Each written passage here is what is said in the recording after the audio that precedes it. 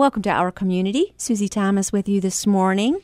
Always happy to visit with Tisa Strasser, who is an author and an all-around great person. So welcome. Thanks, Susie. It's great to be here. And you may have been reading about Love Never Fails, a novel based on truth. Tisa wrote that, and interesting how that all came about. First of all, you kind of had an idea for a movie, so give me a little bit of background about the book itself. All right. About 13 years ago, I was taking a creative writing class through my church and through Christian Leadership University, and I came up with an awesome storyline.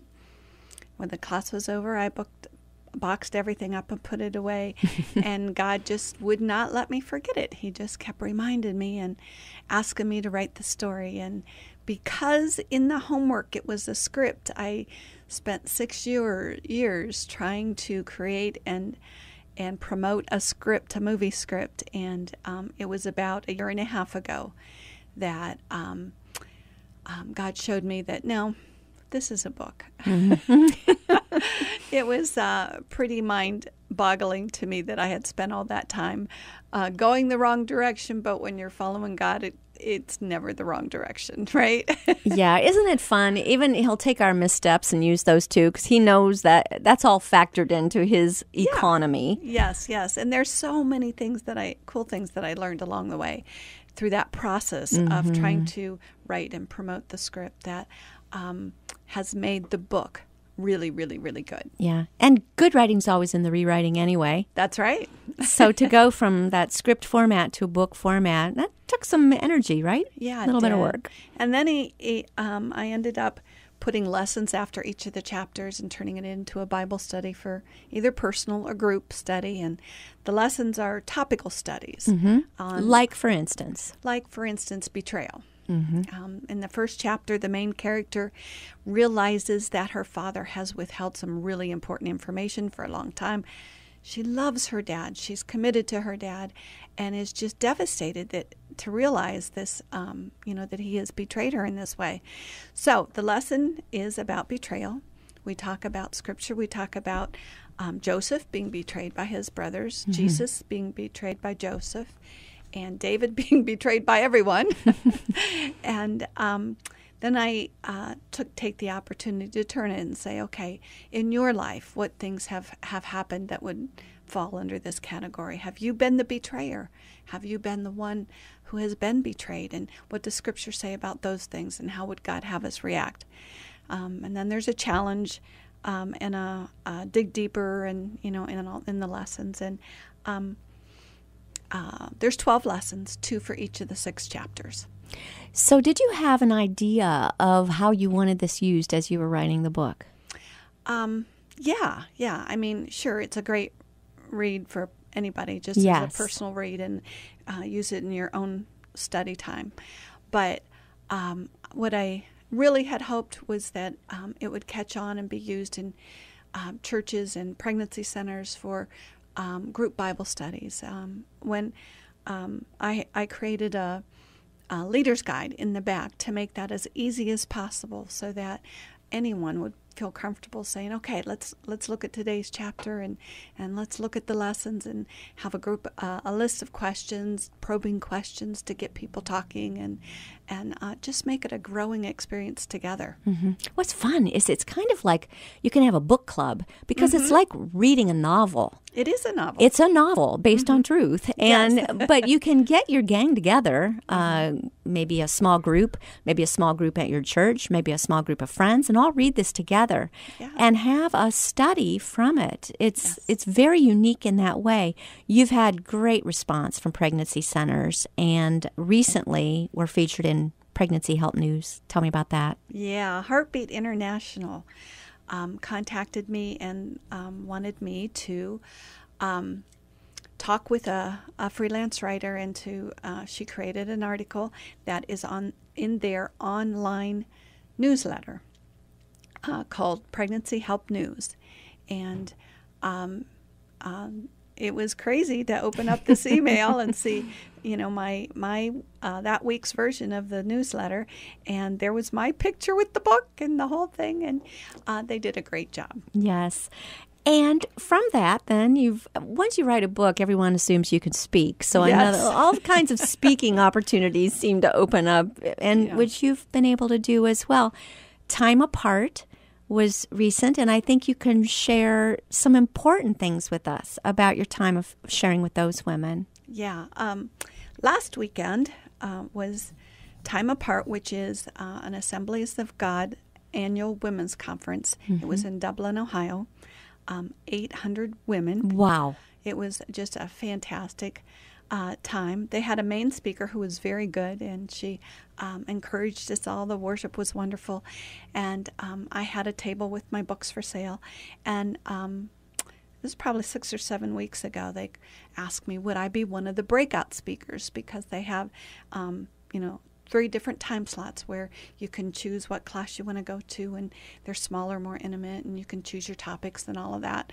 So I agreed and really prayed, and I felt like God gave me a great message to take down there and share with the women. And there was about 100 women that I got to share with, and probably a little over. But anyhow, and there was a great response. I think people were touched, and I got... The leader of Time Apart knows my story a little bit, and she said, I want you to tell the story behind the story. Wow. Wow. So I did share the Love Never Fails story, and in it I called the class Walking Out God's Calling, and always got to have a subtitle. So the subtitle was Putting Feet to His Vision for Your Ministry. I love it. And you had such a cute little handout with a very nice pedicure, I've got to say. Thanks to some very crafty friends, because I am not a crafty person. But they were very helpful to me, and we created a little cardboard foot with it, scripture on it, 1 Corinthians 1:26, that says, consider your calling. Mm-hmm. And on the back, I had a fill-in-the-blank thing that says, the calling that God wants me to walk out. So we had some serious prayer and some serious talk about, are there things that God's been showing you that you've been hesitant to fulfill and to be vulnerable enough to walk out? Well, let's talk about that today. Let's kind of unpeel that a little bit and some of the things that you shared, because I feel certain someone's listening right now that this is ringing true. Thinking, okay, there's a calling. I've been hesitant. I've got all kinds of reasons why I shouldn't logically pursue this. But I still feel this little nagging saying this is really what God wants me to do. What would you say to that person? Okay, I'd say I've been there, done that. There was 6 years between the time I wrote the story and the time that I actually... or in that class when I wrote the storyline, and then when I actually said, oh gosh, I really need to do this. And 3 times God spoke to me, and I finally said, okay. And so I do understand how, the first time I thought, oh my gosh, that couldn't have been God. Why would he have me do this? The second time it was like, I've got 4 kids and a busy life. That couldn't have been God. And the third time it's like, no denying it. This is God. And I need to do this. Yeah. And as bizarre as it seemed. So you took them through, you kind of walked them through some steps on how to identify that and then how to put feet to it. Yes. Share with us. I came up with 10 steps as far as walking out God's calling. And the first one, at the risk of being obvious, is pray. Mm-hmm. And we tend to pray when God first starts to show us things, and then we pray when things get tough. Yes. And all the slots in between, we kind of go on autopilot and just do what seems right or what other people think we should do or what is logical. And I just encourage the gals to stay on God pilot, not autopilot, and just to continue to communicate with Him every step of the way throughout the process of their project. What would be second? Second would be get the blessing of your spiritual coverings. Ooh. It's hard enough to fight the enemy when you're trying to do all this, but if you're fighting the people that are actually over you, perhaps your husband, your pastors, or your ministry coverings, it's not doesn't work. Yeah. So God wants us to communicate with them, to have a mutual respect and appreciation for one another. And so go to them, share your heart, get them involved in the process of deciding how and where to start, and things turn out a whole lot better. Mm-hmm. Stay in the pocket. Yeah. Yeah. Yeah. Okay, number 3. Get others praying with and for you. That goes along with those spiritual coverings as well. Yeah. I created a little prayer team, went to, made a list, prayed about it, come up with a list of people that would take it to heart, that really had, there's a real strong pro-life message in the book. And, some of the people that I approached were at the pregnancy center and just said, I really believe God wants this message of healing to reach a lot of people. So, would you pray for me as I embark on this project? And then I send them email updates on a regular basis and just keep them up to date. It's good to have a team. Yes, it is. What would we do next? Remind yourself of the times that God has been faithful in the past. That's scriptural. That is so scriptural. And it also helps. Yeah. David did that. It says that he strengthened himself in the Lord. And I suspect that when part of what David did is he worshiped, because he was a worshiper. But when everyone had turned against him and he was alone and Saul wanted to take his life, he strengthened himself in the Lord. And one of the ways I believe he did so was that he remembered. He remembered holding that sling in his hand and seeing Goliath fall. He remembered when the lion attacked his sheep, and God gave him the strength to defeat the lions. So I just encourage people to write down when God moves and remember. And when you're facing discouragement or can't see how God is really going to do what you hope he will do, then you have, it just strengthens you to remember what he's done in the past. What a good idea to write that down as it's happening and then have something physical to go to, just to remind ourselves how faithful God has been time and time and time again. I use note cards. Really smart. It's really so smart. Okay, so you've got a really good foundation here. What do we do next? Okay.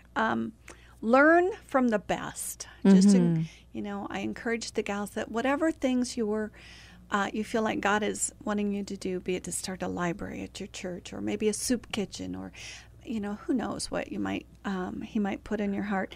Someone else has done that, and someone else has done it well.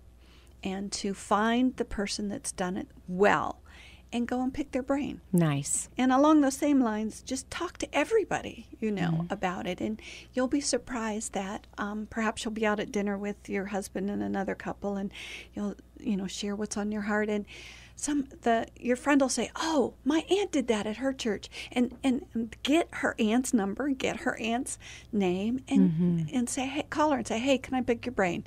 What worked? What didn't work?" Don't reinvent the wheel. Yeah. Oh, so smart. Okay, and then be thick-skinned. Yes. Well, particularly if you're writing a book. Yes. Because the rejection letters are a part of that process. Yes, unfortunately. Sure.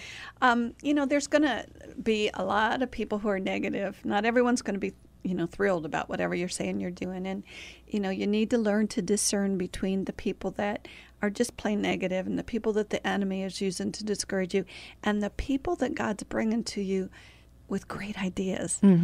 That, perhaps weren't exactly what you were thinking, but man, it makes sense. It's and you can reject them and say, well, no, God gave me this vision, blah, blah, blah.